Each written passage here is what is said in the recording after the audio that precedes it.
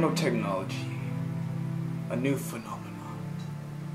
You're probably wondering what that is, but unfortunately, no one can be told what it is. You'll have to see it yourself.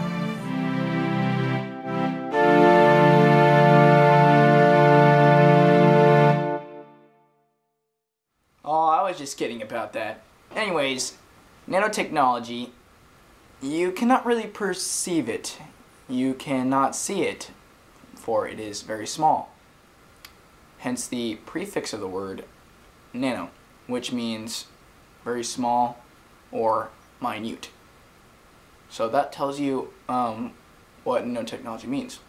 Small technology. Pretty easy, I guess, to remember. Anyways, I would like to introduce Brian Emery, who is going to tell you about the history of nanotechnology. Oh, sorry. I was paying attention.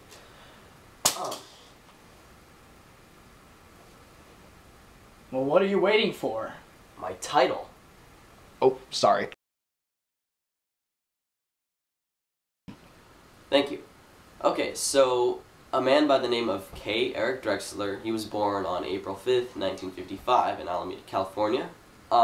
He went to Boston at MIT, and he worked on and discovered molecular nanotechnology. Nanotech first emerged in the 80s, and it was upon the invention of scanning tunneling microscopes. I will now produce and he will tell you what he'll tell you. Nanotechnology is the science of manipulating materials on a molecular scale. With nanotechnology, you can build virtually anything because you're assembling it molecule by molecule. So, with enough time, you could build anything from a car to a couch to a box of tissues. Anything you want. Nanotechnology is the dream of many a sci-fi author. As a result, it often appears in their work. In one of my favorites, a novel called Counting Heads by David Marosek, which takes place about 150 years in the future, everyone has been forced to move under these canopies that cover the cities and protect them from leftover nanotech weapons from a war that happened in about the middle of the 21st century.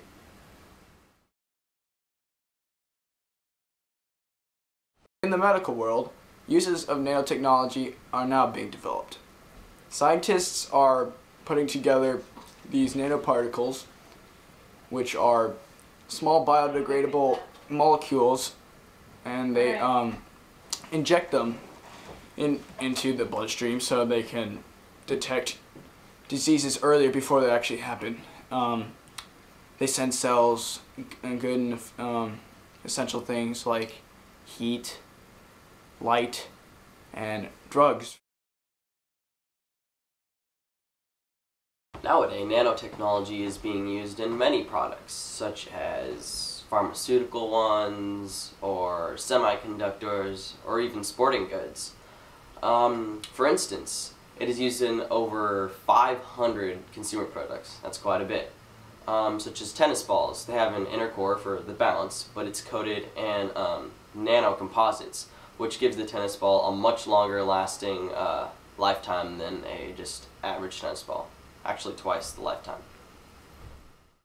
In the future, nanotechnology could actually save lives.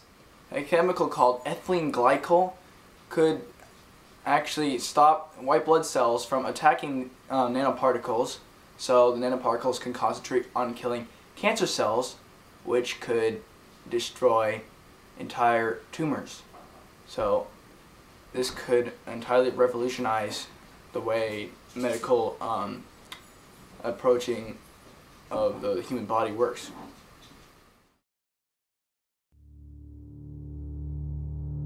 One of the dangers of nanotechnology is known as the gray goose scenario, in which self-replicating nanobots escape into the wild or are mishandled or released by someone stupid like Monsanto and outcompete their natural opponents for habitats and take over the biosphere, spelling our doom.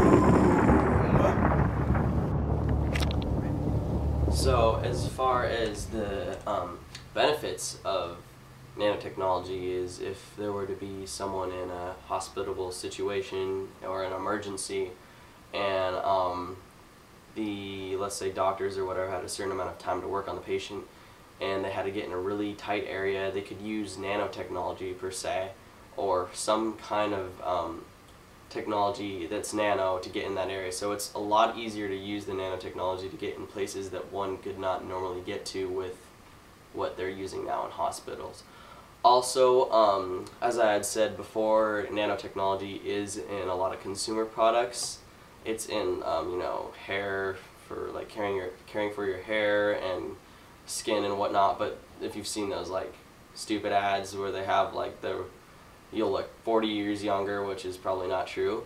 And in those lotions that they say you'll look 40 years younger, they have nano zomes in it, which work with your skin, causing it to temporarily not be wrinkled, but the next day it'll be wrinkled again. So those are just a few of the common day benefits of nanotechnology.